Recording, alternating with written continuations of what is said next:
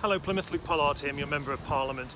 Today we've got Gavin Williamson, the Defence Secretary in Plymouth as part of his leadership tour to replace Theresa May.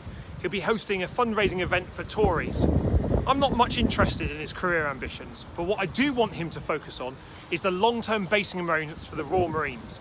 I want to see a new base established in Plymouth that secures the future of 3 Commando Brigade in our city with a clear timeline for where their new base is going to come from. That's what I want Gavin Williamson focused on today, and my challenge to him is announce that plan. Don't let Brexit delay it, don't let your career ambitions delay it. Give us a plan for a long-term basing for the Royal Marines in Plymouth.